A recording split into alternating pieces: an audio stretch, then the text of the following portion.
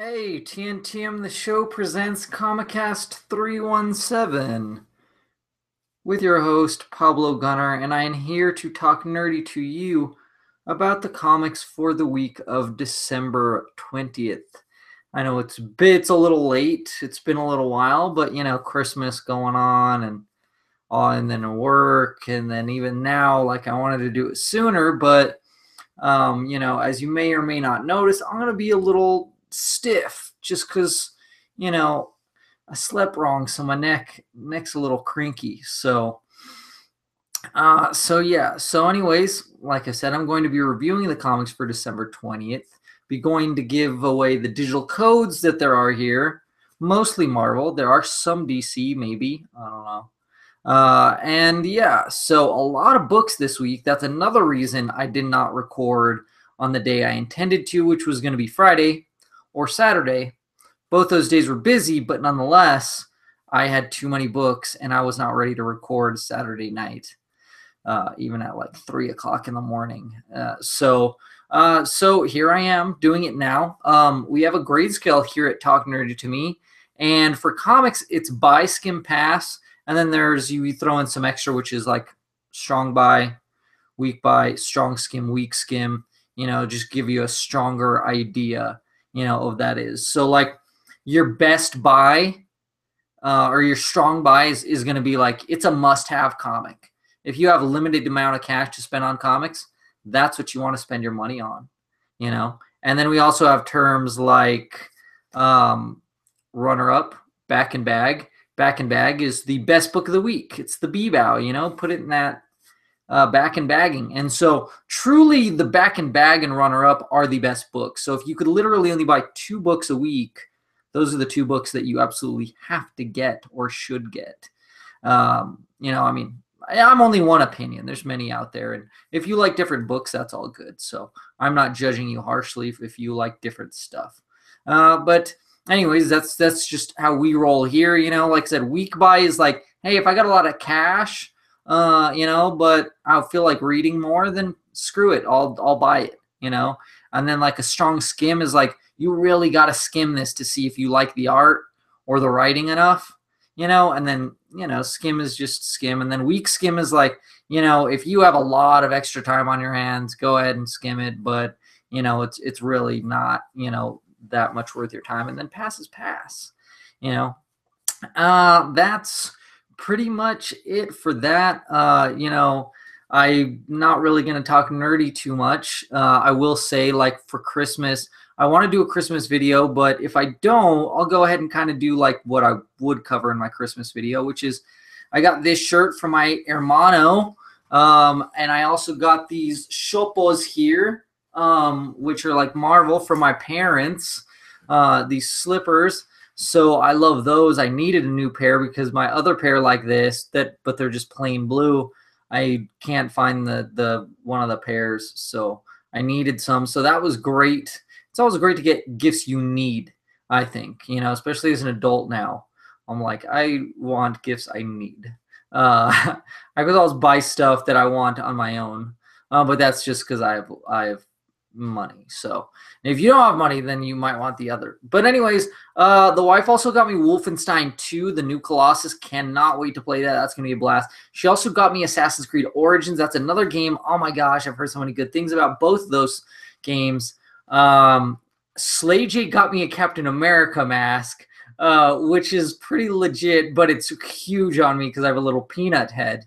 And he also gave me an iTunes gift card, which is great because I love the like buying CDs and music through Apple and stuff like that. And then, other stuff that I might need, apps, for here. And then let's see what else. Oh, the wife got me a Captain America shield. I can't believe I didn't bring it in with me, but she got me the legit Legends. It's the plastic one, but it's still like pretty heavy duty, and I love it. So it's like my new prized possession. And yeah, I literally took it with me to work in my car that day. Well, because I did gifts. We did gifts like right before I had to go to work. So I was like, I'm going to take it. I didn't show it off to anybody. But Yeah, so that's probably my favorite thing right now. I also got like Captain America hoodie, I think I want to say from my parents. I also got a Captain America shirt from my wife's cousin. And then I got some like it's kind of like hunting, it kind of looks like hunting gear I got from my wife's aunt and uncle, so I'll fit in where I work, and warm socks and beanie and stuff like that. And then I'm trying to think. I feel like there's more stuff that I got, especially that was like nerdy things, but I can't recall. Oh yeah, the wife got me a Mass Effect Andromeda hoodie, an initiative hoodie, which I love. I was like, yes. Oh, that's so awesome. So yeah, there's a lot of good stuff I got. I want to know what you all got for Christmas this year. Anything, but of course, especially nerdy stuff. So, Star Wars is still raging on. More and more people are seeing Star Wars, and more people are raging about it, that they love it or that they hate it. And I'm kind of like in between. There's parts that I hate, and there's parts that I love. And there's ideas that I like a lot, and then there's ideas that I don't like very much. So I'm very still, so yeah, but I want to see it again, and I know we're gonna buy it on DVD, on Blu-ray, because I know the wife loves it, especially that shirtless Kylo scene. I think that's pretty much it for like nerdy stuff right now. Yeah.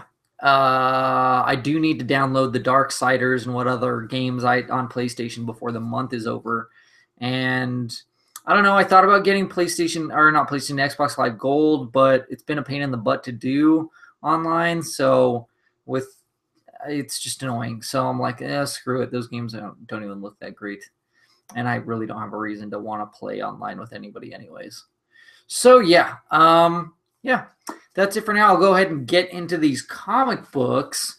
And oh yeah, I also forgot. I have a timer. It's only a minute. Once again, I do not have any new timers because the new iPhone sucks.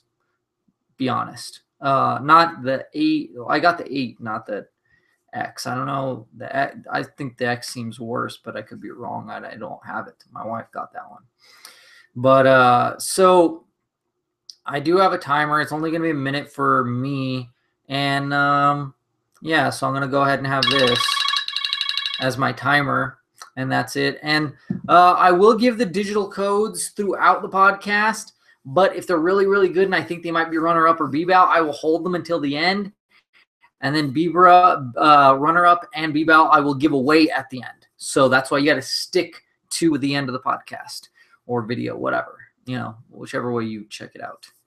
So yeah, that's it for now. I'm gonna go ahead and get into this. Cool.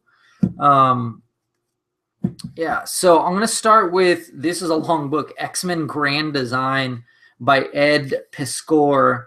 It's $5.99. Yeah, and he does everything. But yeah, this is even the old school paper. It's really, really freaking neat. It's so awesome. Wrong side. And it's just retelling the past, like a lot of the classic Stan Lee stuff. It's retelling that in a slightly different way. And it was weird because like while I was reading it, I was like, I don't know if this stuff happened this way. And then it's cool because at the end they have a reference page where he's like, oh, and this is from this, and this is from this, and this is from this, and this is from this. And I'm like, wow, this guy really did his research. And it's a wonderful book. If you're an old school fan, even if you're not an old school fan, I think this is a great way to get caught up. But you're going to love it, especially if you're an old school fan. I think you will absolutely love it if you're an old school fan. Now, I don't have the classic works of the Stan Lee stuff. I don't. I'll be honest. And that's why another reason why I love this, because it was a great rehash of all of that within a short amount of pages. So that being said, totally worth the cover price. Lots of content here. Like I said, totally old school, especially the feel of the pages and everything, the way that it looks. I love it. I give it a strong buy. I would even dare to say that it is a contender for this week. No digital code, sorry. Next, I picked up Fate of the Four. It's Marvel 2-in-1, The Thing, and Human Torch. Fate of the Four Part 1. Yeah. So we have Chip Zdarsky as the writer, Jim Chung as the penciler, John Dell with Walden Wong as inks, and then Frank Martin as colorist. And so it starts off with Johnny, and he's doing a race car, but he's pushing the car too hard and it's heating up, and then he heats up, and he, they think like, oh my God, something horrible happened to him. He comes out, he's, covered in flames because he's the Torch. So, and then you have Ben Grimm, and he's at this special award ceremony for the Fantastic Four. He gets a little teary-eyed giving his speech and stuff. Not sure if anybody can really tell, but then somebody shows up, and, the Thing helps this guy, this Spidey guy, with this guy. And then they're like, hey, man, I'm really, Johnny Storm, if you've been reading the other Chip Zdarsky book, The Spectacular Spider-Man, he's been talking to Johnny Storm, and I think some other books too, where he's just worried about him. And so he's like, hey, can you talk to Torch? He seems really reckless. He needs somebody. Then Doom shows up, and Doom's like, hey, I stole something from the Baxter building, but apparently can only be activated by you. So here it is. He gets into a fight with him, and then like Doom like gets pissed, and he's about to mess him up, and then he's like, oh, no, I'm reformed. I'm trying to be good. He leaves. Johnny Storm's doing some more crazy stuff. Turns out his powers are fading, and Ben Grimm lies to Johnny and is like, I think you might be alive. I got this thing, and I think you might be alive. So, which they are. They are alive. They're just rebuilding the multiverse. So it's not really a lie. So this might be a book that brings the Fantastic Four back into the fold, especially now that Marvel has Fantastic Four back in their fold. So as far as movies go, so now this would be a good time to ramp up for some Fantastic Four love, starting with these two buddies. So, which they kind of dislike each other, but they're family, so they actually work. I really like it. This is really well written and really well done, and I like it a lot. And so I think it's definitely worth checking out. It looks phenomenal. It's really emotional, and I'm anxious to see where it goes. So this is another one. Strong buy. Contender. You know what? I will give the digital code away, though. F for Fantastic, M for Camp, M for Melvin, 5, 7, K for Kang, 5, C for Cable, S for Super, 6, N for Nova, and 1. Next, I have Defenders, which if you have not heard, Defenders will be canceled. It will be canceled. I don't know if that's because Bendis is leaving Marvel altogether, or just because this book isn't popular enough, which I don't know why, but it's wonderful. But, I'll give you one reason why I don't think JD picks it up. But so that's one person right there of the two of us that aren't picking it up. So if only half the people amongst two people are picking it up that are comic book guys, that's not a good sign. So, but anyways, might be because he's leaving. Anyways, this is the Defenders number 8, Kingpins of New York. And we have writer Brian Michael Bendis, artist David Marquez with Michael Avon Oeming, and then color artist Justin Ponsor. I love these intro pages. This one is like someone, they're bringing in the Punisher, and they do a recap of what happened in the previous issue. Really well done. So yeah, and you have these three folks, they're hanging out, and they're like just playing Monopoly and stuff, and then Diamondback rolls in, and he's like, you know what, this is the place, this place has a lot of history, this is where the Kingpin decided to take over, and this is how he did it, and he knew everybody that was in the room, he didn't take any chances, he knew exactly what he was doing, he paid everybody more than Don Rigoletto paid everybody else, and that's why he owned everyone, and that's why I'm going to do the same thing. I'm going to pay everybody. And they're like, we're not doing the job. And then one guy's like, how much you paying? And so the flashbacks are the other art, and it's a thematic change. So it works phenomenally well. Totally knocked it out of the park. That indeed it did. Then the rest is them dealing with Deadpool. It's the Defenders dealing with Deadpool, and they're like, hey, what's up with you and stuff. And then it's crazy because they're like, how come you shot at us? And it's like, Deadpool's like, how can I not shoot at Luke Cage?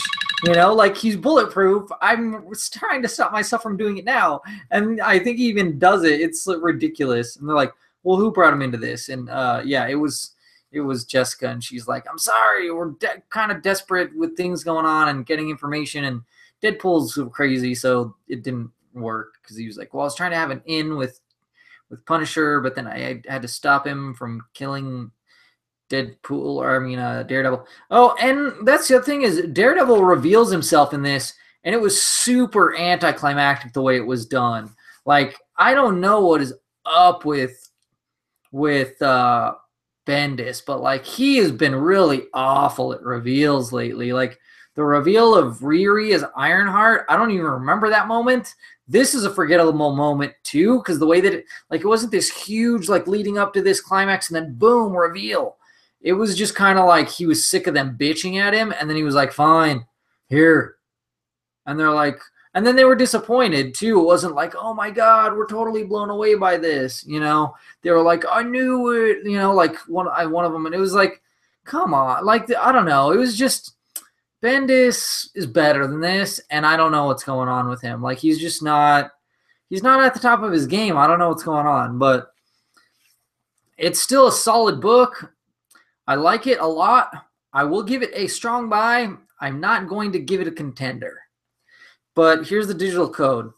F for Familia, Z for Zorro, M for Marcos, R for Rigoberto, X for Xavier, N for Novella, X for Xavier 1, S for Senorita, N for Novella, Z for Zorro, Q for Quintana. Moving on, we have Miss Marvel, number 25, Teenage Wasteland, Part 1. G. Willow Wilson is the writer. Nico Leon is the artist. Ian Herring is the color artist. Yes, indeed. And so this one, we have these faux Miss Marvels that are stopping, you know, crime and stuff. And yeah, they're just dressing up as her, but it's not actually her, you know, to stop crime and stuff like that. And then this guy gets involved. Also, there's somebody at the beginning who was like the first main villain is getting released from prison. So that's a thing. And I think this person has a new plan that comes into play here. And like I said, they're taking turns like pretending to be Miss Marvel along with this guy. And I'm like, well, what is this Scarlet guy or whatever doing? Because he doesn't really seem like he's doing much. He does do stuff in this. He teams up with Miss Marvel, with the faux Miss Marvel in this. And yeah, it's ends up pretty crazy. So I think we're gonna need Miss Marvel, but it's weird. Like, where is she? I don't know where she's at, and like, why would she just be gone? Like, she's not going to. I don't think she's going to school. I don't think she's doing anything. Like, she's legit just gone. So it's a little weird. I thought like she was just gonna quit being Miss Marvel, not like quit being Kamala Khan. You know, so that's a little odd. But yeah, still really solid book and really interesting, and I'm really interested to see where it goes. So I'm going to give it a strong buy and a contender, but I will give away the digital code. F for Famicom, C for Cambodia, M for Milton, S for Slayer, L for Lupito. I don't know what that was. 1, F for Frank, G for Grand, S for Super, C for Camp, K for Kill. I think I'm getting worse at this. I'm tired. Next, I got a random book out of nowhere. Uncanny Avengers, number 30. It's Stars and Garters. And so, yeah, I don't even know. I think I picked it up because I saw who was writing it. I was like, who's the writer in this? And I was like, oh, it's Jim Zub, artist Sean Izaxi, and then color artist Tamara Bonvillain. So I was like, yeah, I'll check it out. I might have skimmed it before I actually bought it, and it looked interesting. You have Wonder Man and Scarlet Witch, and they're chatting, and she's just like, yeah, I'm not ready for, I don't really want a relationship. Like, I want to be friends. And he's like, all right, whatever. Then you have Torch and you have Rogue, and they seem like they have a little flame going on. which is nice. And like he got all the money now, and he's like, hey, I bought Avengers Mansion and stuff, so now we can do that. And then there's some other stuff going on with other people that I have no idea who they are, so that was inconsequential to me. We have a little Pietro stuff there that's related to that. And then we have back to Wanda, and she is now pursuing a relationship with Brother Voodoo because she wants to explore, like, I don't know, it's weird because it's like she wants to be with him, but she wants to be with him so they can both explore magic together and like spirituality. So it's kind of weird that there's like a motivation behind it. And then you have Herman Schultz, and Rogue speaks on his behalf in court. And Cap shows up at the end to have a chat with Rogue and stuff. And yeah, it's really weird.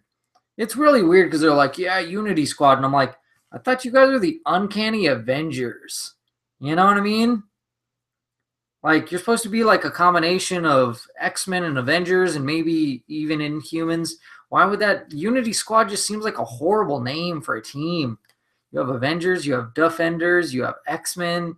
You know, like, you guys can't come with, like, you know, Avengers, X-Avengers, or no, that sounds too weird. But you know what I mean? Like, Uncanny Avengers, I think sounds cool.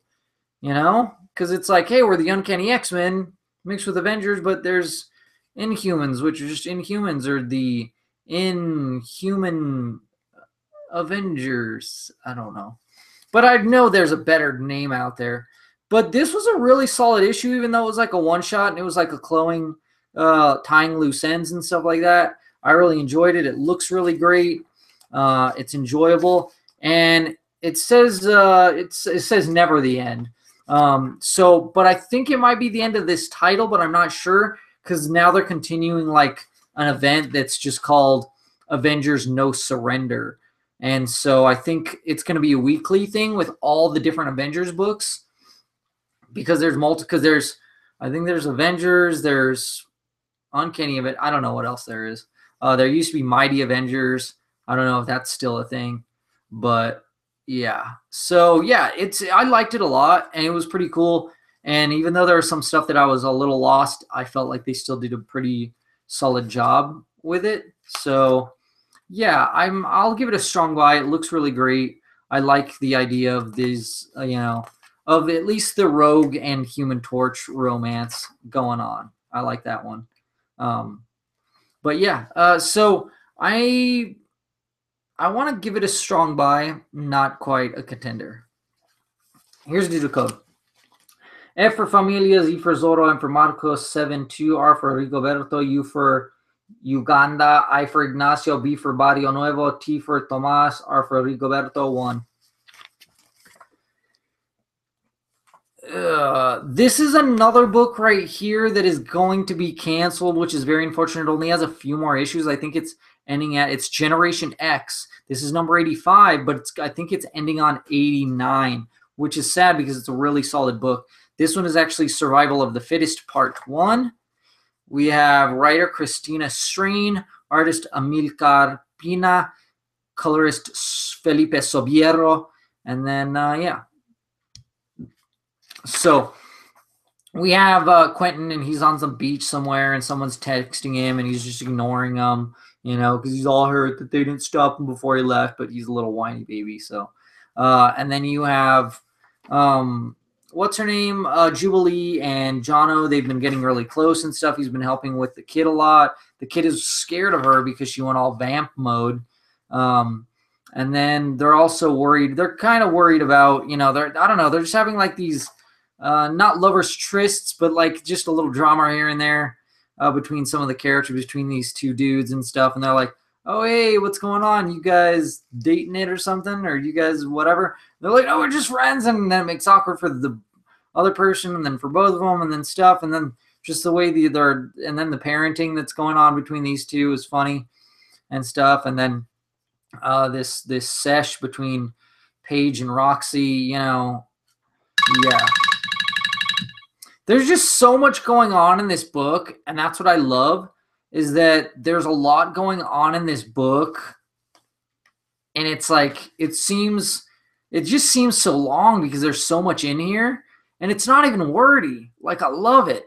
It's so good. It feels like not classic X-Men, but like very Generation X, you know? And that's what I love about it. And the art is a little weird, and it takes a little getting used to, and it can be off-putting. And then some crazy stuff happens at the end. So I definitely want to check out the next issue. So this one is definitely going to be a strong buy and a contender. But I'll go ahead and give away the digital code. F for Fantastic, C for Crash, M for Mark, Y for Yank, B for Bones, U for Ultron, J for Jono, 1, M for Mark, W for Wilson, and D for Don. On to the next book. It is Tales of Suspense, featuring Hawkeye and the Winter Soldier. It's actually Tales of Suspense 100 because it's a legacy issue. It's Red Ledger Part 1 of 5. We have Matthew Rosenberg as the writer. We have Foreman as the artist, and then Rochelle Rosenberg as the Travel Foreman as the color artist, and then Rochelle Rosenberg as the color artist. So Travel Foreman is the main artist. But yeah, so it is essentially Hawkeye, and he's at this funeral, and he's pretending to be Hydra and stuff, and he's doing a bad job of it because he's not good at it. And then they like realize who he is, and then he just unleashes on them and stuff, and like burns the whole place down at this funeral home of this guy that I think is Hydra because he got taken out. And they're like, I think Natasha is taking out all these Hydra operatives. And then he goes to another place to track her down, Chernaya, I think, or something like that. And so he's like, oh, I think I see her. And he's trying to get into this embassy. He finds a way in. And then somebody shows up, Das Winter Soldier. And he's like, oh, you're here to kill this guy. And he's like, no, I'm here to stop him from getting killed. And he's like, well, what are you doing? He's like, I'm here to do the same thing. Well, why are we fighting then? I was like, oh, well, I think that Natasha is here. And oh, here's her symbol. Oh, well, that means that she made the kill. Wait, how did she make the kill if he's not dead? Oh, crap. And then, yeah. It's crazy. It's awesome. It's great. It looks phenomenal. And this is freaking great. I've been wanting a story like this for a long time with these two teaming up because they both have a love for Natasha Romanov. And so, even though I like the idea of Bucky with her better. But yeah, it's a superb issue. It's really interesting. It's really fun. It's really great. I kind of hope they kind of do a back and forth where it's like, hey, this is a Hawkeye issue. This is a Winter Soldier issue. But as long as it works, it works. You know, that's all I care about.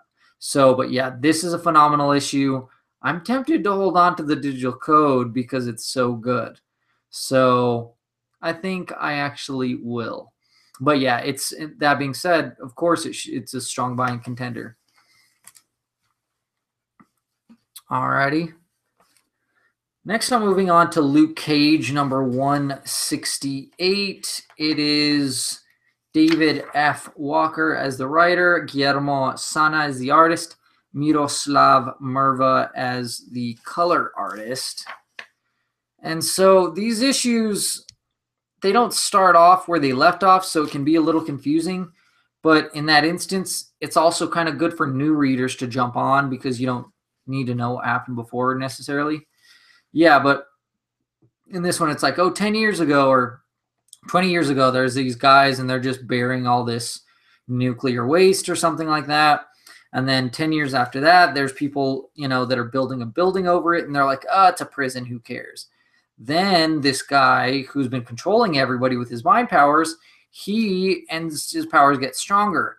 And then you see that he runs stuff, and then he's having people bury up this waste again. And so he's using this waste to make his powers more powerful so he can control the whole town. Of course, they treat the prisoners badly and everything like that. Luke gets involved and stuff. And yeah, it's pretty nuts. It's pretty crazy. I love the way this book is so well written that it makes you forget that Luke is Luke. So when they shoot at him, you're like, oh, crap. and then you remember that he's bulletproof, and then you're like, oh, I was worried about nothing. But it's still nice that they put that intensity in there, that they make you forget, because he's like, he doesn't remember who he is, so you're just like, he's just a dude, that's an inmate at this point. So the art is not like the best to look at, but it's not bad either. It fits the book, I think, especially the tone of it, with them being in prison and just the way that things are, going all about it. So yeah, I give it a strong buy. It's not, I don't know, it's better than the last issue for sure, and it's really interesting, but I think there's a couple missteps. So I'm going to give it a strong buy, but not a contender. Here's the digital code. F for Familia, Z for Zorro, M for Marcos, X for Xavier, V for Villanueva, B for Barrio, T for Tomas, 04, P for Pedro, 0, and J for Josefina.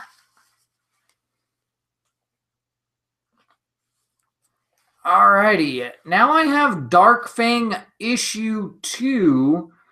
This is written by Miles Gunter. Artist is Kelsey Shannon. Letterer Taylor Esposito. So this is one that picks up somewhere else, where she's like back at the mansion. She's doing like something where she's, they're like the witches. They're not witches. They're the like wives heads of Dracula, and she like gives blood to them and then communicates with them to tell her like what's going on, because her fang has turned black, and they're like, oh, she wants to know what's wrong with her. She can't really figure it out. And then they find out like, okay, well, there's this well that poisoned the water, and it's poisoning the animals, and because she was in the water for so long, so you think it's maybe taking effect on her. She turns into a shark. She trashes this oil platform, and then she finds the guy that owns it, the company dude and stuff, and she can like hypnotize people too. So she like finds out like where he gets his contract, and then she kills him and stuff, and I really don't care. I don't care. The way that this story is going, I think it took a quick turn to garbage. Not garbage, like it doesn't look bad, and there's some remnants of like, all right, this is kind of interesting, but not enough for me to keep reading, because I'm like, what are you going to do? Take on the United States government? Because that's where she's going next. And just like the way, like you turn into a shark, what the fuck is that about? Like what the hell is that? It doesn't even make sense, especially like the leap that they made from the last book to this one. I just feel like you're skipping a lot of parts, and I don't like that at all. I just don't think it's very well done, so I'm not impressed. Like, it looks pretty solid and it's decent, but decent is not what I read. I only like to read the best of the best, and that's it. Like, otherwise, I'm not wasting my time. I'm not wasting my money. I already read way too many books. I don't need to read mediocre ones. And that's what this is. This is mediocre. And mediocre falls into the category of not buy. It's definitely not a buy. I would say that this, especially this one, I'll give it a skim. I give it a skim because that's the thing, is if you skim it, like my wife did, she liked the art. And hey, the art looks pretty solid. I won't deny that. But the writing, don't care for it, not worth it. So after reading one issue, okay, interesting. Second issue, done. So that's what I have to say about that one. Alrighty, next I have Teenage Mutant Ninja Turtles. Ooh, look at this nice, neat cover. Feels good too. It's Teenage Mutant Ninja Turtles Universe number 17, $4.99. And this is the part 2 of everything from the last one, which is From the Heart for the Herd part 2. Writer Chris Mowry, artist Giannis Milonogiannis, and then colorist Laverne Ziersky. And then this one's Triceratops part 2, writer Eric Anderson and artist Michael Dialnas. So yeah, this is just a continuation. They have to decide, like, hey, what are we going to do from here? Are we going to go against the Krang or what? And so they're like, all right, well, I'll stay here. You get the troops out of here before they know, and then we can attack them as a united front. And so they do attack them, but then like the general never I don't think she actually leaves their side. She just kind of is sticking to the side of Krang because she doesn't, I don't know why, but doesn't really want to abandon him. And they're doing well too. They're like, you know, doing a really good job, you know, of this situation and stuff. And then yeah, it leads into them going to the next place. And then the next one is, you know, them as the little, now they're not like little kids, now they're like kids being trained. They're not just, you know, infants anymore. And so you see their training and stuff and how hardcore it is and stuff like that, and the good that they do and stuff like that, and how devoted they are even as children to this cause. So yeah, it's not bad. It's just one of those things that I kind of wish I would have gotten the first part as one, and then, and you know, like the first story complete, and then this second little kid story complete. But I don't know. I don't really care for.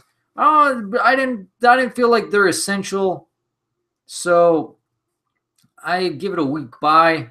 You know, if you're a hardcore, you got to collect them all, got to catch them all, and yeah. So it's not bad. It doesn't look bad. It's interesting. It's just I'm like, okay, I get it.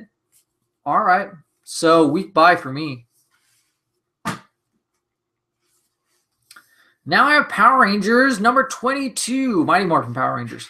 Yeah, it is written by Kyle Higgins, illustrated by Jonas Scharf, colors by Joanna Lafuente, letters by Ed Dukeshire. And then we have the ongoing misadventures of Scott and Babu at the end, which is written by Ryan Ferrier, illustrated by Bakan, and then colors by Triona Farrell, letters by Jim Campbell. So this one is, you know, Rita is going to this guy and she needs something. And then we have Zordon. He's returned, and they start asking Zordon all these questions like, why didn't you tell us all this stuff? And he's like, there's good reason for it. Just be weary of her, you know. And then Sabu tries to make a deal with Finster, and Finster's like, screw you, this deal is trash. But he's kind of interested a little bit. And then they come up with a way so that they can take off their masks, but like, you know, they're still masked essentially. Like they can't see their faces. And they have a little chat with this lady, and it's getting really interesting too, because they have an ulterior motive. And then the Squat and Babu stuff is interesting because like now they're the heroes and they defeated the Power Rangers in this future timeline. So yeah, it's that this one was fun and I liked it. It was enjoyable and it worked really well. It's a different artist, but man, they just keep on getting artists that are really, really solid and consistent. And that's what matters most in comics is consistency. If you change an artist, at least make sure they look similar. But writers, that's another one you have to keep consistent for sure, because if they're not, you're constantly changing writers, then it's not consistent in any way. So yeah, so it is a strong buy. I would even give it a contender because like even the backstory was really solid and all of it was really good. I mean, just see what comes. You know, that's a big factor for me. So yeah, strong buy contender. On to Batman Teenage Mutant Ninja Turtles 2, number 2 of 6. It's $3.99. We have James Tynion IV as the writer, Williams II as the artist, and then Caldwell. And so we have Batman, and he goes to Ra's al Ghul, and he's like, hey, you know, I kind of need help. Freddie Williams II is the artist, yeah. Jeremy Caldwell's colors. Anyways, so yeah, and then it jumps into Captain Cold, or not Captain Cold, Mr. Freeze, and it's Donnie and Robin, and they're going after him, and they're like, hey, this isn't going to work. You know, Donnie's telling Robin. Robin, of course, doesn't listen. Then they make like a little sled out of it and stuff, and then they stop him, which was really cool. And then Batgirl is there, and they're talking to Lucius Fox about this portal and stuff. And then you see how Bebop and Rocksteady, they're going to go up against Bane, but then they're like, nope, all right, we'll kneel, because Bane just looks like a force to be reckoned with. Mikey's beat up. Everybody's kind of like hurting. Then Batman shows up, and they're like, all right, let's do this. And then they blame Donnie. And then even Splinter's like, hey, don't be so harsh on Donnie, because I'm sure he's already, you know, beating himself up enough.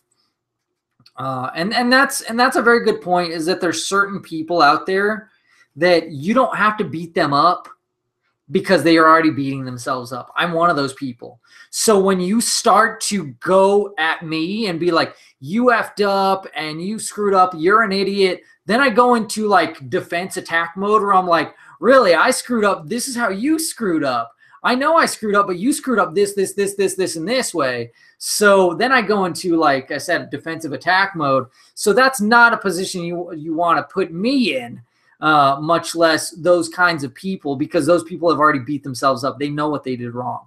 So that's why, yeah, there's a lot of people out there that don't like taking responsibility for their actions, and they don't, think they're in the wrong.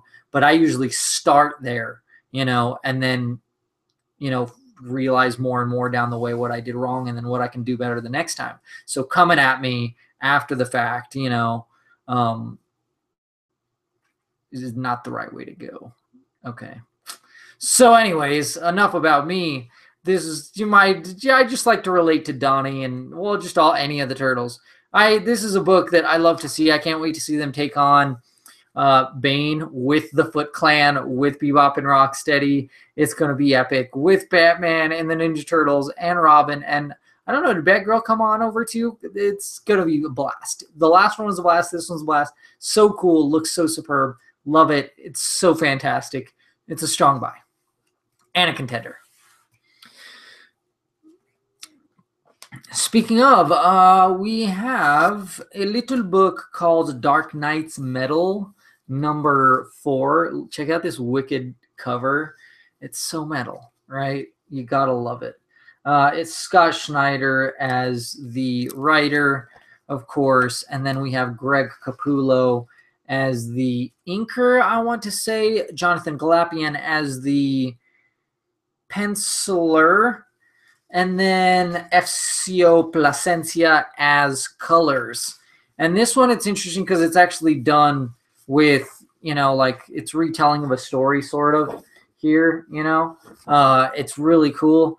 But it's just one page, and then it goes into like this past the dark multiverse. Someone's trying to save them and or trick them. I don't know. It's hard to figure out.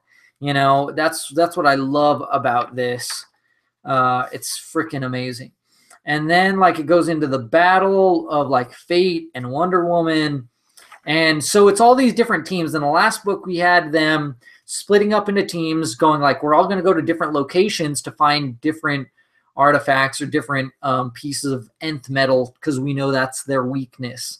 So that's what they do. And of course, everything comes with a catch. Like they go to Thanagar Prime and they're like, oh yeah, well, there's this situation going on. And, Starro is there somehow. And all the while they're like weaving this other stuff in with Batman and Superman stuck in the dark multiverse. And yeah, it's just freaking wicked and looks awesome. And we also have like Hawk Girl, but I don't think she's like Hawk Girl yet, or something else. Yeah, it's just so many crazy appearances, of all these different people and creatures and stuff. It's one of those things where like you're slowly getting hope, but you're also like getting kicked in the dirt a little more. So it's not exactly what I was looking like. They give you a little hope, but I really think like this is I think it's the beginning of the turning tide. The next one's going to come. So this one, it was still a downer. So, but there was a little hope in there sprinkled throughout. It's one of those things where like, even in this, like they're going on and doing these things and it feels like 2 steps forward, 1 step back, or 1 step forward, 2 steps back, like it depended on the situation. But yeah, so it's really crazy. It's really hardcore. It's really awesome. I already know that this is going to be phenomenal in trade. It's pretty wicked in issues. It's been a while, I feel like, since we've gotten another issue. So it would have been kind of good to read issue 3 and then this, and then there's all the tie-ins too.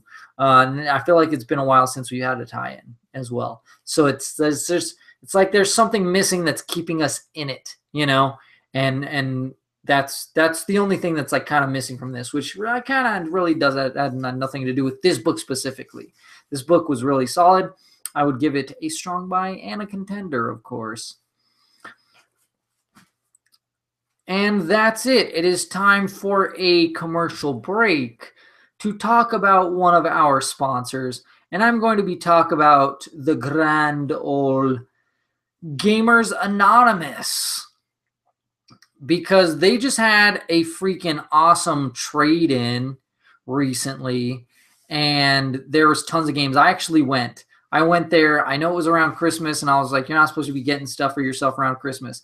But this isn't like I'm getting my stuff for Christmas. I'm getting stuff that I've been missing from my collection from a long time. It's not really like huge stuff. I just, as a comic book nerd, I want all the comic book related video games. And I like a lot of the comic book related video games. It's just crazy though, because like I didn't have a list. Like I wasn't really planning it. So I went and I didn't have a list of what I already have, but I did get quite a few games. In fact, I should just walk over here and grab the games that I got. I wonder if this is horrible. This is horrible television here or whatever it is. It's horribleness. I know I got some freaking good stuff. There might be more stuff in here that I didn't even notice. So yeah, but anyways, I got Batman Revenge of the Joker. I don't remember playing it, but I'm definitely want to check it out. It was a little expensive, so I'm assuming that it's pretty solid or somewhat rare. I got Wolverine Adamantium Rage. I don't remember if that's good or not.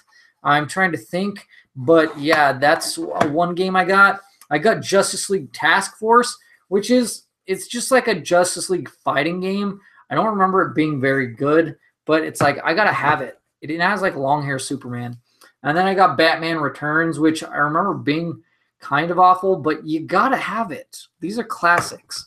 So they had a lot more other stuff. They had Turtles in Time. They also had the Sega version, which was more expensive. My wife got me Turtles in Time for the Super Nintendo, but I want the one for the Sega just because I'm more of a Sega guy. It was like something about some gem or something like that. Time Gem or I don't know. But anyways, Heist Gem. I don't know. But anyways, yeah, they had tons of stuff there. And not just they had like Super Nintendo, there was Nintendo, Super Nintendo, like pretty much every single thing. And I guess it's just like some guy just traded in all his collection or most of it because I think he's making a move or something like that. But anyways, that's always great when you get those. So that is at the Gamers Anonymous location it's 1512 C Wyoming Boulevard, Northeast Albuquerque, New Mexico, 87112. The number is 505-332-0717, or you can go to their website at garetro.com. Opens at 10, closes at 8. So that's 10 a.m. and 8 p.m. or 2000. Yeah, and so you should follow them on Facebook.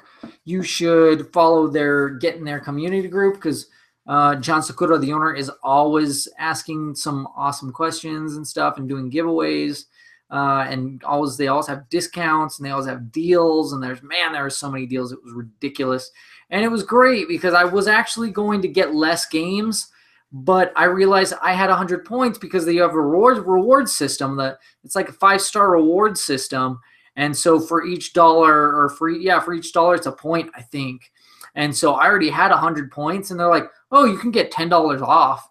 And I was like, okay. So then I bought that and then they're like, oh, and then I went and got a couple more. I caught a couple more games that I've been putting back. And then I grabbed those and they're like, by the way, you're at 100 points again. Of course, I couldn't use that 100 points for that purchase, but next time I go, I can use it for that purchase. So, and they always have like random, like with that reward system, they'll give you like randomly like 10%, 15%, sometimes even 20%, and stuff like that. And sometimes if you just get a lot of stuff, they'll give you a discount because they're great like that. So yeah, definitely go check them out and buy stuff from them. It's not just retro stuff, but it is mostly retro stuff. And they have a lot of great stuff there. It's right next to Domino's.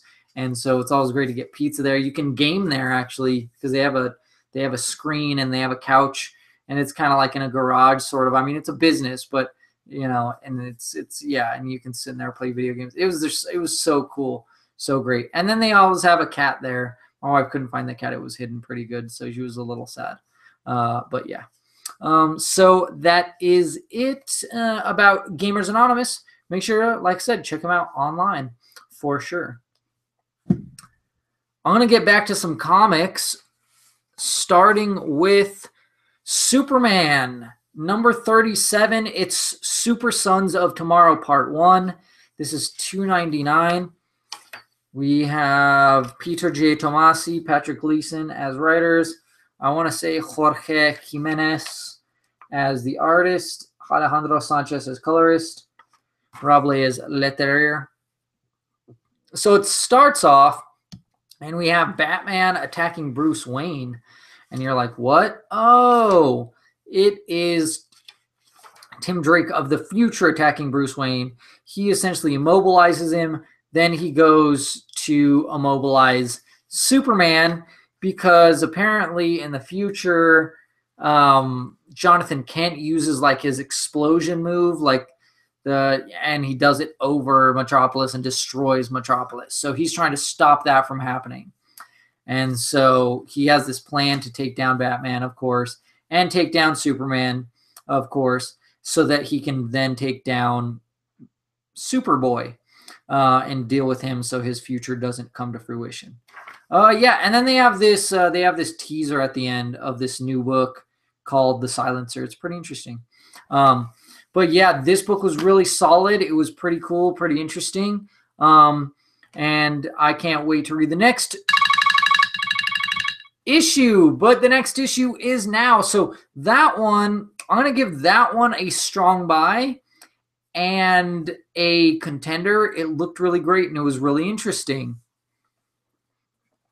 And move on to part 2 with Super Sons of Tomorrow Part 2. It's Super Sons number 11, and this one's $3.99, so it does have a digital code. Art is different in this, though. We have Peter J. Tomasi and Patrick Gleason still writing, but we have different artists on this book here. I'll tell you later about that. So yeah, it's a different art, so you know you can tell it's different.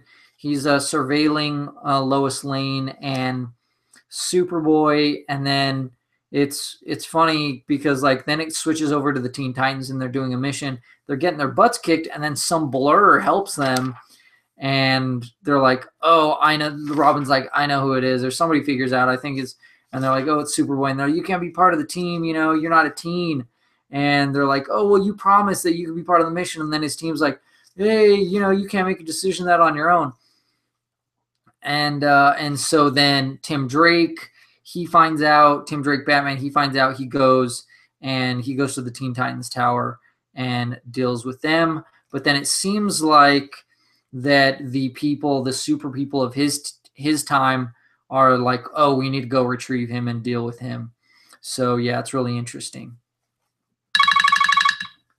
Penciler Ryan Benjamin, inker Richard Friend, Gabe El Taib is colorist.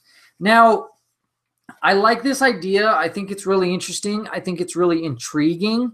My only problem is that we already had this story arc like in the Batman books, and I liked it in the Batman books. The problem is that like you didn't waste any time before he's returning. So why would he not just try to go back and fix what he was doing in that time or with the Bat people, since it's so soon after? Give it some time, give it like a month, 2 months, you know, a few months maybe, then have him come back, you know, and then attack Superboy. You know what I mean? Like that makes more sense. This is too soon. Like it's too fresh in my mind, and for me to go like, "Oh, we just had this. I don't need a repeat of it," except it's him going after the Superboy instead of going after Batwoman, which was a failure. So why wouldn't he just learn from his failures? He failed on that. Why isn't he just? It didn't make sense to me partially. So it's solid, but just too soon. So I still give it a strong buy, but I don't know. It just bugs me. So here's the digital code.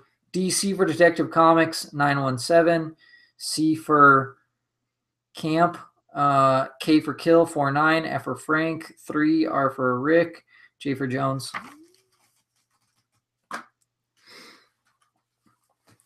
Next, it's Hombre de Agua. It's Aquaman number 31. This one is $3.99. Does have a digital code. It is Dan Abnett's story, but different artists. Ricardo Federici, and then Sonny Goa's colors. So the art is different, but it's in a similar vein because it is very flashy and showy and stuff like that. And so this one, you really have Aquaman taking the fight to this crew because they're like trying to kill some people off, and they're like, "Come on, man, you got to be part of our crew. You got to be our leader. You got to be our replacement and stuff." And like these like nuns or whatever, they're like, "Oh, that's fine if he doesn't want to be the leader. We'll put our own leadership into play." And so he has to go into the like ninth trident and deal with King Shark, which actually doesn't look that terrifying. He just looks like a mutant person and stuff. And I really like how now he's like down there, and he's getting to know the people. And so now he can get the people to follow him from down there. But then you see Mira, and for whatever reason, she can't breathe in the water. It doesn't make sense to me. I don't know why. But not so much I don't know why it doesn't make sense to me, but I don't know why she can't breathe down there. That didn't make sense to me from the beginning. Still doesn't. But yeah, whatever. It's a solid book, though. I give it a strong buy. It's really solid. I enjoy it. I give it a strong buy. I'm going to leave it at that. It looks superb, but just there's small things about the story that just kind of irk me. So that's why it's a strong buy, not contender. Here's digital code DC for Detective Comics 91753, D for Dam, W for Wake 48, M for Mark, Z for Zone. Moving on to Nightwing number 35. This is $2.99. We have a different writer on this, Sam Humphries. And it's just a different creative team altogether, I believe. But anyways, it starts with this guy, and he's talking to this lady, and he's like, "Oh yeah, deep down, you just want your friends to be afraid of you. They're at a casino and stuff. There's this guy, he looks like a shark, but and like she whispers something to him, and then she attacks the bartender, slits his freaking throat. Nightwing is off. He's doing something else. He's fighting this like limousine gang and stuff. He has flashbacks to Batman and stuff. He's icing down. He has this new business where he's a trainer. He's like a fit trainer, or what is it called? That new CrossFit trainer, pretty much. And then he interrogates that the shark guy and stuff. Wants to know what happened at that place. He gives a little tip to the police officer, but the police officer, I think somebody whispered something to her too, because she seems a little bit off. Bernard Chang is the artist, and Marcelo Maiolo is colors. But yeah, it's a different, like I said, it's Sam Humphries, so different writer, slightly different tone. I'm not sure what to think of it yet. I mean, I enjoyed it. Me, I always love my Dick. Can't get enough Dick personally. If I can get more, I will. Yeah, it's we'll see where it goes. It's interesting. I like it. This villain is somebody he knows already. So revealing that he knows the villain, that already takes away a certain level of intrigue, as well as a certain level of, mystery and just fear.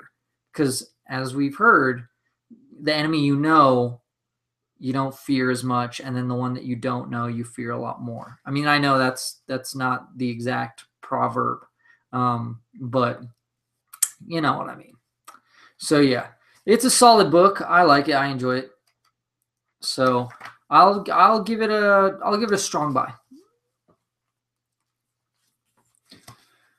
On to Green Lanterns number 37. This is $2.99.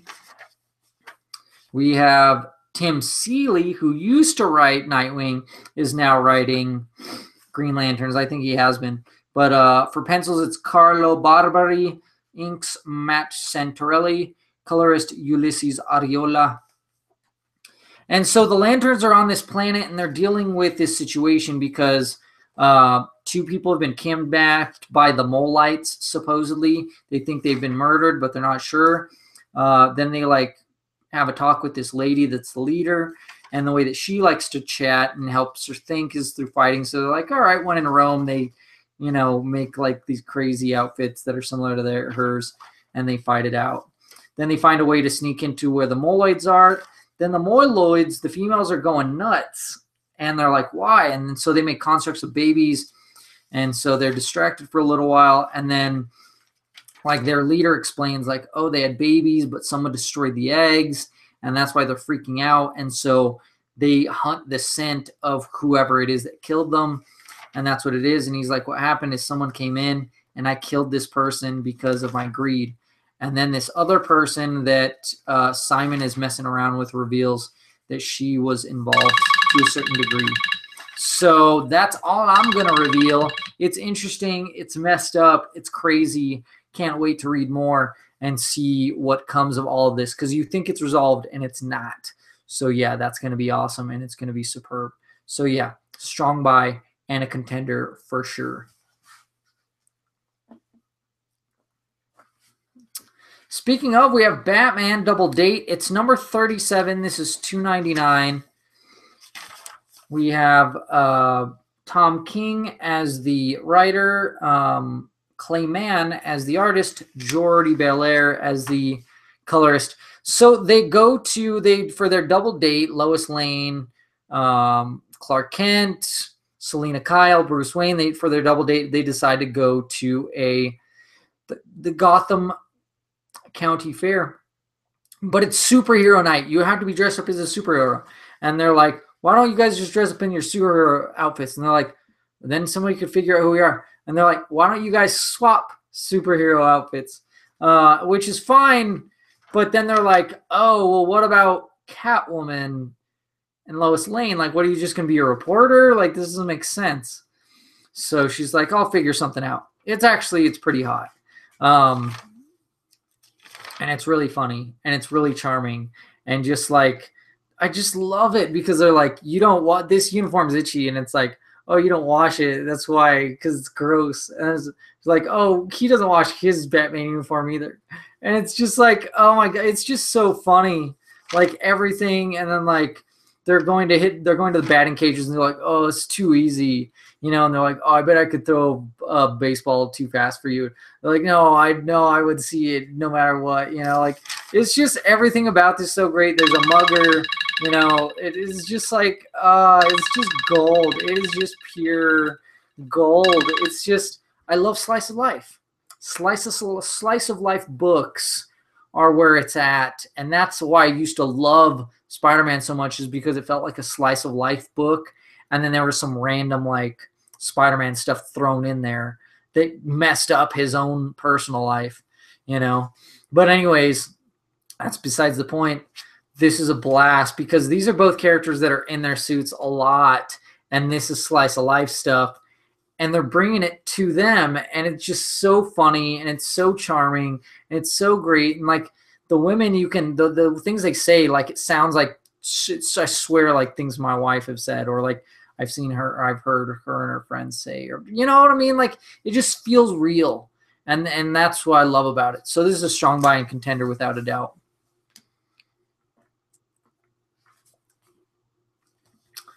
On to Champions number 15. This is a Worlds Collide Part 6. So they have buried the actual body of Viv Vision, but she's in this this other world where the High Evolutionary is, and he's like, well, we could still go over to this new world, you and I, or to your world. We could go over, we could cross over to your world, you and I, and stuff together. And, everybody's just dealing with the fallout of this. They're very they're very upset, and they're, Nova's like, I quit, and stuff. And like, Viv is like, I'm not going to help you, High Evolutionary, to go over to the other side. Vision is remaking Viv as an android. You have the champions and the Avengers. They duke it out. Everybody's emotional. But in the end, like, you have this really awkward and weird situation, where it's like, just because you can do something doesn't mean you should. But people do it anyways. And it's a conundrum. I'm interested to see what happens and where it goes and everything like that. Yeah. So this book will continue, it appears. So yeah, this is continuing the Champions book. It's really interesting, really solid. This one really worked. And yeah, it was a great conclusion, I felt like. So yeah, I give it a strong buy, and I also give it a contender. I'll go ahead and give you the digital code. S for Senorita, V for Villanueva, K for Kilo, X for Xavier, O for Oscar, T or C for Carlos, 0, F for Francavilla, 2, N for Novela, O for Oscar, and then H for Hector. Next book, X-Men Gold, number 18, Negative Zone War. It is part 3. We have writer Mark Guggenheim, artist Ken Lashley, colorist Arif Prianto. And so, yeah, they're getting the building fixed, and they're like, how much is going to be this filled? They're like, it's going to be super expensive. You're in New York. This is New York prices, New York City. This is the Central Square or whatever. What is it? I don't know.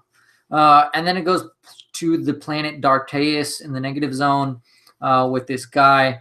You have Kurt. He teleported out, but he teleported into an object. Then he teleported again out of the object really quick. So I don't know. It messed him up, but it didn't completely destroy him. But I think he would be dead, but he can't die because he was rejected from heaven, because I think he can't go back, because I think he did something. He made some deal. All the while they're like, all right, we'll make a deal with you. If you leave, we'll give you Kitty Pryde back. We'll give you Nightcrawler back, but then they don't have Nightcrawler. So they're like, oh, you don't have Nightcrawler. And they're like, oh, he escaped probably. So they're like, oh, you want us to leave because stuff's messed up here. Well, we have to help. And then, yeah, there's a big bet that shows up at the end. I don't know who or what he is, but he's a Titan. So it's really crazy. It's really interesting, and I'm interested to see where it goes. But it's not like it's in another dimension. It's kind of like, who cares? But it's still the X-Men doing their thing. They have to do their thing everywhere they go, not just Earth or wherever they're at. So yeah, solid book. Like I said, I can't wait to see more. I can't wait to see what comes next. So yeah, strong buy and a contender. Here's a digital code. O, K for Kill, 4, Q for Quasar, H for Hex, X for X-Men, R for Richter, E for Echo, 5, T for Thomas, X for X-Men, 7. Next is Spider-Gwen, number 27, Gwenom. Same creative team, I believe. No, it's a little bit different. Writers, Jason Latour. Artist, Veronica Fish and Olivia Margraf. Color artist, Rico Renzi. So we have this detective, and he's a dirtbag. He's always been a dirtbag, but he's always been able to get away with it and stuff. He shakes people down and stuff, and they're like, all right, how do we deal with this guy? And it's like, so of course Gwenom goes to kind of deal with him, but not as harshly as you'd expect. But I think somebody else is going to. Then it seems like Punisher wants to team up with Gwenom, which is crazy. So to take down the Matt Murdock, because they know he's the true villain here. But I'm not sure if she wants to or not do such a thing. Yeah, it's really crazy what's going down. That one guy does get dealt with at the end, but there's somebody else who, yeah, it's the the Parkers are also looking for her, and they do. I still don't like the look or design of the Gwenom, and that's part of the reason that I'm not like too excited about this. I don't really know where it's going. This is a book that ebbs and flows, so I know that it would be better in trade. In fact, I should consider just switching to trade, but I don't know what it is about mainstream comics are really hard to keep up in trade because I've been wanting to do Black Panther for a long time, but I'm way behind. I think I'm like 4 trades behind in Black Panther, and I know that's a phenomenal book. As well as Doctor Strange, I know that's a phenomenal book as well. Mighty Thor, I know that's a phenomenal book. Those are all books that I want to get in trade because I know they would be better in trade, but I've been, like I said, it's been hard to keep up with them. So that's why I'm not sure if I should switch to trade for this because I don't know. I kind of don't, I don't want to lose track of it because I love my Gwen altogether. So anyways, I will give it a strong buy. I'm not giving it a contender. Here's the digital code. O for Ocotillo 7, W for Huerita 3, R for Rigoberto 6, A for Iluterio, M for Marcos, P for Pedro, C for Carlos. Now it's on to Old Man Logan, number 32. Ed Brisson is the writer. Mike Deodato Jr. is the artist. Frank Martin and Carlos Lopez are color artists. And so this one, it is Gorgon, and he is trying to revive somebody from the dead. It's not working, and so there's some people that are like questioning it, and they're like, silence, you must have faith. And so it does work. Then there it goes to a funeral, and Logan shows up to the funeral. I thought it was somebody else. That wasn't that person, so that the way that was done was really good. Now it's this guy that was selling this drug that regenerates you. You can regenerate limbs and stuff, but it's not perfected. And so they make them use this on all the hand soldiers, I think, or foot soldiers, hand ninjas. They use it on them. And then Logan, of course, gets attacked by Gorgon as well as this lady that's been revived, and they reveal who she is. But like I said, that guy that I thought that the Scarlet Samurai killed before, and I thought the funeral was for, is not for that person. They did something else with that person. And so, yeah, it's really, really crazy. And in fact, like, I wonder if she's using a Muramasa blade because there's a part where they cut off Old Man Logan's hand. And I'm like, well, that went through the bone. And he even says it like that went through the bone pretty easy. So I'm wondering how that's possible. So he's missing a hand right now. But yeah, I'm interested to see what comes next. This is really intense. This is really awesome. I love it. I love Deodato's art, like how he's always changing up his style, the way he does panels. And it's like usually thematic. You know the difference between like, oh, we're here. And you know all those different like things because he changes it up, and it's not confusing in the least. It's brilliant. So strong buy and a contender without a doubt. So much so I'm going to hold on to this digital code. All righty. On to Guardians of the Galaxy, number 149. It's Infinity Quest. We have writer Gary Dugan, artist Marcus Toe, color artist Ian Herring. And so we have, this crew. We have this crew, and they're fighting off these evil Groots. Flora Colossus, I think, is what they are. And they originally are evil. They originally were evil, but there's someone that's manipulating them. And so that's what some of the Guardians, like we have Ant-Man, we have Groot, we have Gamora, and then some other Novas are dealing with that situation. And as they kill more of these Flora Colossus, Groot is getting bigger and bigger. And then it goes to what's going on. Like there's some Reaper stuff. They can't get the Negabands to work. But then the other one is Rocket and how they've like seeded out all these scumbags. And they're like, all right, we're imprisoning you. And then he talks to Adsit and he's like, guess what? All those scumbags, those are the guys that are actually not clean, but those are the ones that aren't the spies, because spies try to be as clean as possible so that they won't get found out. So we're going to have to go release those guys, give them weapons so that now we can go take out the spies, because now we know who the real spies are. It's all the guys that are too clean. And so so it's going to be this epic battle against the Raptors and these Nova spies and stuff like that. So it's like they both think they have the hit on each other. And I love Rocket gears up, and it just looks epic, and it looks awesome, and it looks so much fun. And just brilliant writing here. Phenomenal storytelling through and through. It looks superb. Yeah, it's a strong buy. It's a contender. It's another book I'm going to hold on to the digital code for, because I'm just not sure. You know, I'm just not sure if it's runner-up B-Bow material or not. You know, it's that good.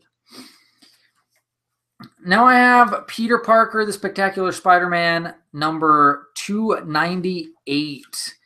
Writer is Chip Zdarsky. Artists Adam Kubert and Juan Frigeri.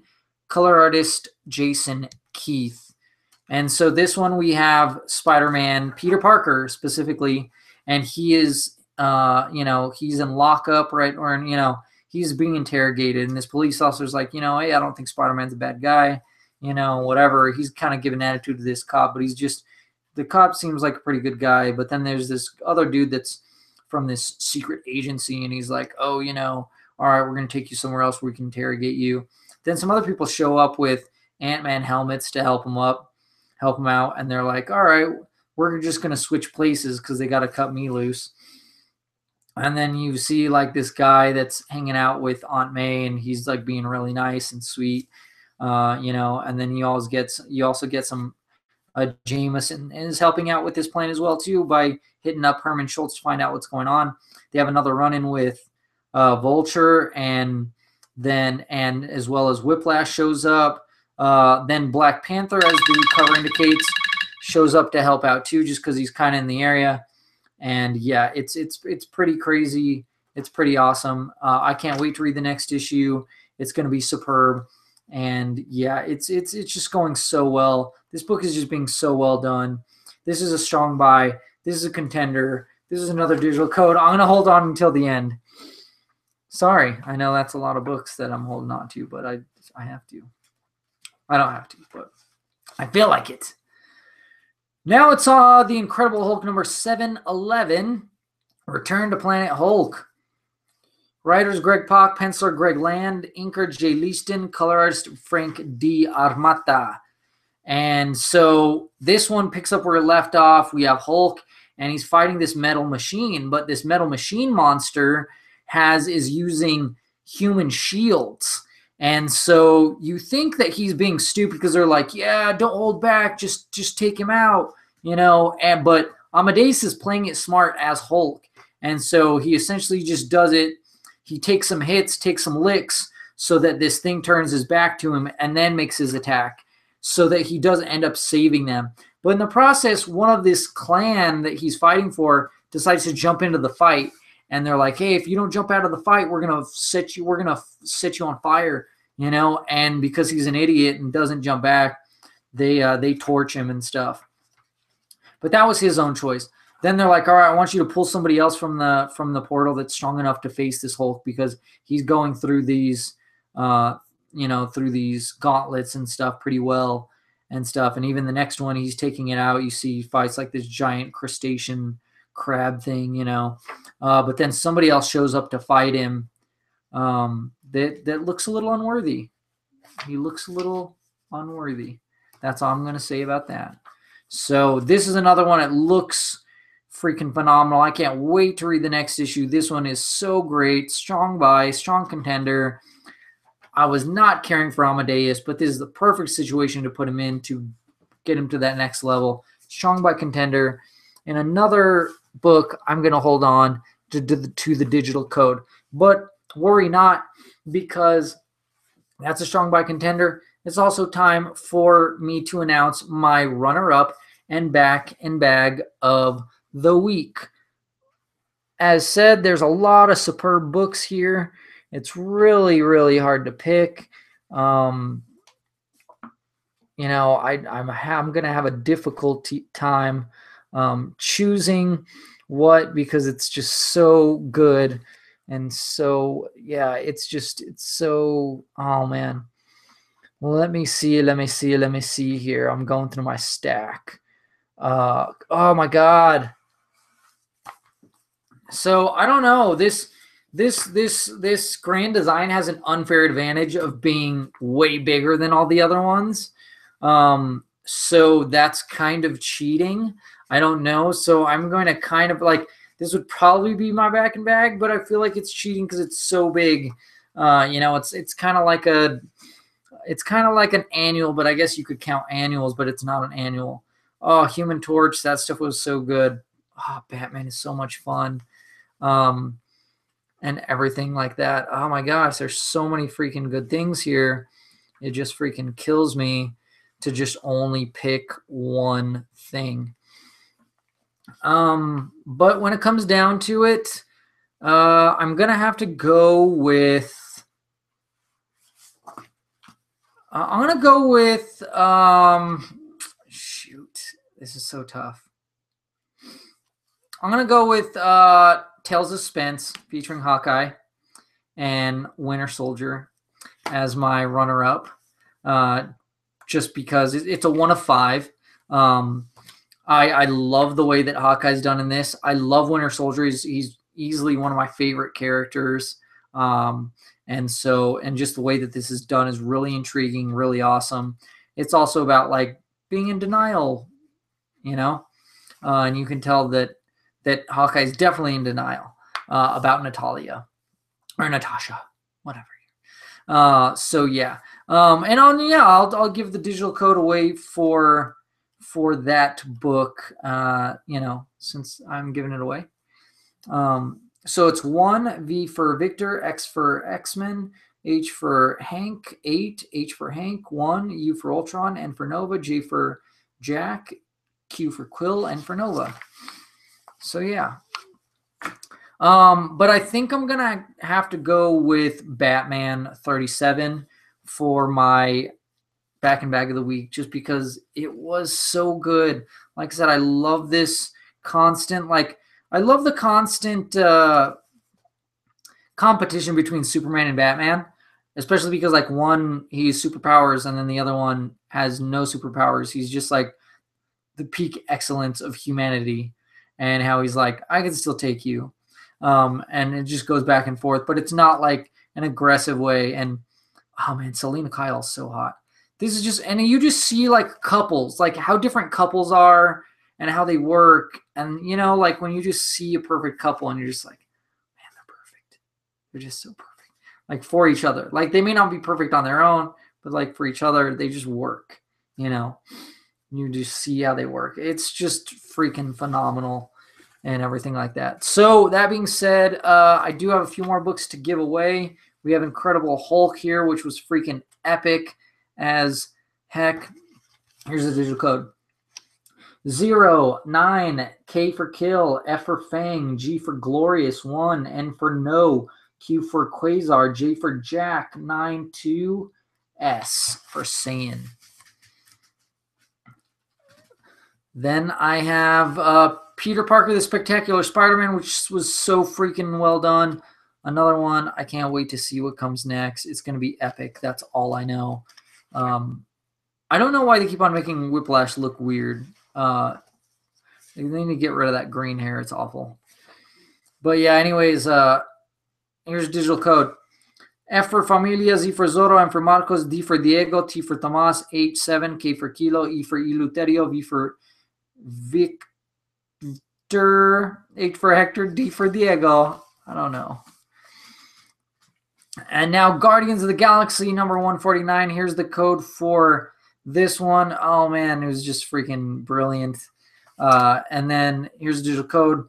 F for Finn, Z for Zamboni, M for Milton, J for Jones, 10, D for Dank, 79, K for Kill, 3, and Z for Zarbon. And the last one, we have Old Man Logan number 32. Here's the digital code for this one. Oh, it's just visceral, man. Visceral, and it's messed up. So we have F for Familia, Z for Zora, M for Marcos, G for Guillermo, P for Pedro, 4, 2, E for Eleuterio, M for Marcos, G for Guillermo, X for Xavier, and 7. That is it for this comic book podcast. Please tell me what you think, what your back and bag was, what your runner-up is. Any of the grades of the books here, or especially if you got a digital code, I want to know what you thought of those books. I do love people that share their reviews on Instagram. I've been getting into Instagram. Like, I think Mason is one of them, I want to say, and he shares his reviews. And then some other guy, like, I want to say CR Mac or something, or Mark, and he shares his reviews. Good stuff. I love that stuff. I'm not going to take the time to do that, but I like it in like those short bursts, short burst reviews, written stuff. I used to do that on Twitter, but I just don't have the time anymore. And so, yeah, but that's it for me for now. And I don't know if you all have noticed, but my life has been busy. I'm sure your lives have been busy. I want to do more stuff in the future, but at the same time, I want to pull back and do a little more me time. The wife has been really trying to talk me into taking time off from Talk Nerdy to Me, or just things, period. And I don't want to. I love doing this, but there are certain things that I just, like, I have not had time to edit videos. I want to. I just haven't had time. There's a lot of video games that I have not played and I need to get caught up on. And I wouldn't mind turning that into content, but it's also that makes more work. So I want to keep doing the nerdy fitness thing. I just haven't had time to record one. So yeah, and when I have time, I'll do it. And when it comes out, and that's just how it's going to be. Weekly, I want to just start going for like weekly content where, hey, it's weekly and that's what it is. And, it's stuff that doesn't require too much editing, kind of like the videos for Gamer Zone with Tonebone, where he does the Hearthstone. That doesn't require a lot of, and then really the fitness videos don't require that much editing either. There's some stuff that needs to be taken out, just my like a lot of repetition stuff, but intro and outro mostly, and then background music. I don't even have to put background music to the Gamer Zone. But yeah, like that's the thing, is don't have to do that for a lot of stuff, that especially if it's video game related. But if it was just stuff that doesn't need to be edited or just needs, a little audio or something here and there, then that wouldn't be bad either. So I want to gear more towards video games. That doesn't mean we're doing less comics. It just means we're probably going to do less videos in general, at least unless I can get somebody to help me with editing videos. Or until that point. So that's it for now. I mean, if you want to join in as part of the crew and help edit or be part of the crew in any way, shape, or form, by all means, hit us up at TNTMTheShow, Facebook, website, Instagram, Tumblr, email, Hotmail, Gmail, any of the avenues, hit us up. Talk nerdy to me, I'll talk nerdy to you, and keep your eyes hungry for comics.